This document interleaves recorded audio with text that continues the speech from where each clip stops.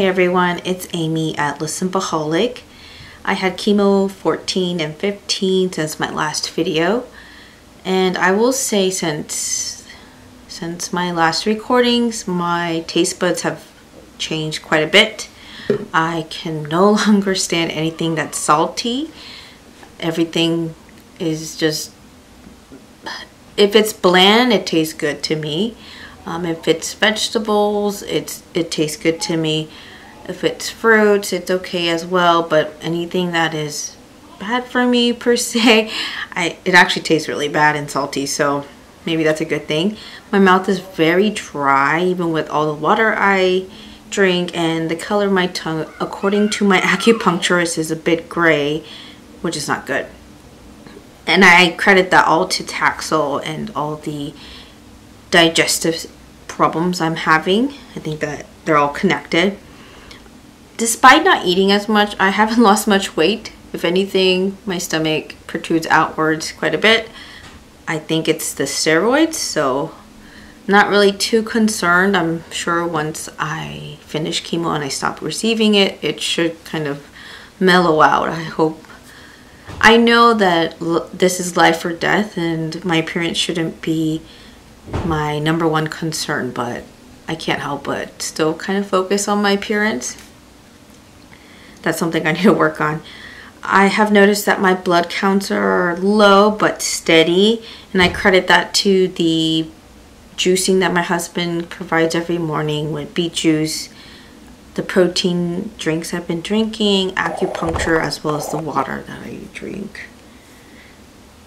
And like I kind of mentioned before, since chemo number 14, I've been having a lot of neuropathy on my fingers and my toes.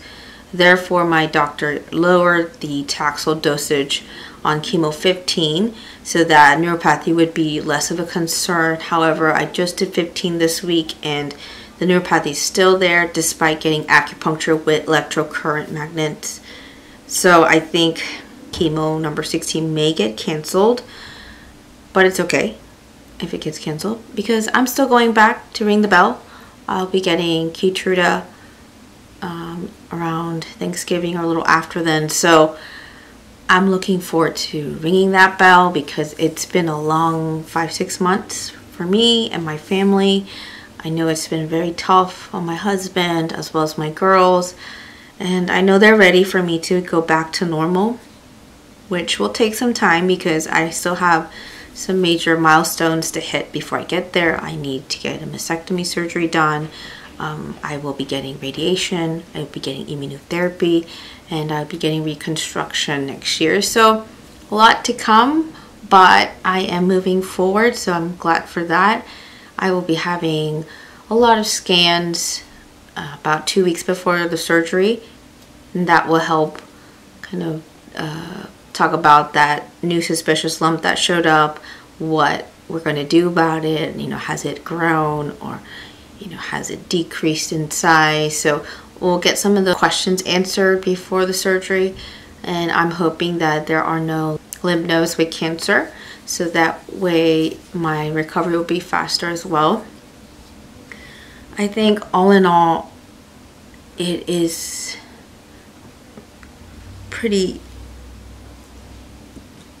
I can't believe that the end is near of chemo, and thankful for all my family and friends who have come in and helped, whether that be a meal or prayer or coming in to help watch the kids physically, feeding them, bathing them. It's a lot of energy. So that's what I don't have these days. I don't have a lot of energy.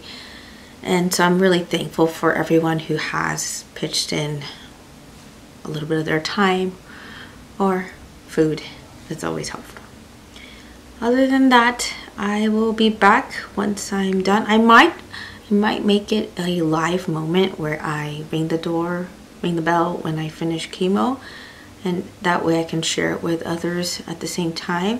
Maybe not, we'll see. Just depends on how I am mentally speaking. Otherwise, thank you guys for watching, and until next time, bye bye.